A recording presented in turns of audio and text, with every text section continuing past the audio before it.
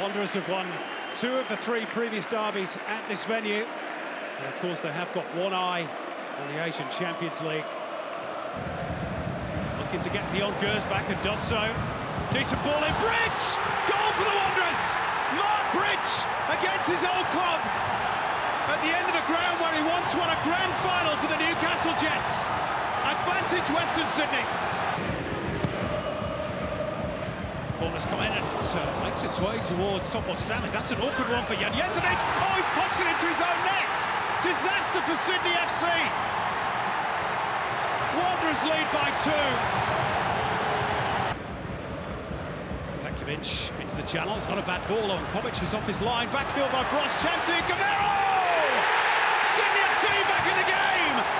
Gameiro with his 2nd goal in 2 matches. Game on!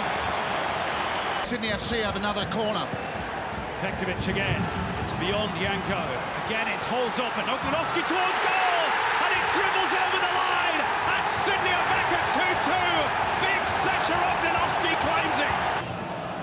Saber a bit quick, he did well to control it. Oh, and then he flies into a challenge on Antonis, and that has incensed the Sydney FC players. Straight red, Vitor Saber is off, arms are raised in the direction of Ognenovski as well, and the derby has exploded as we thought it might.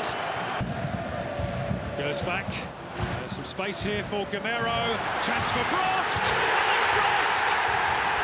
Advantage Sydney FC in the derby, the comeback is complete!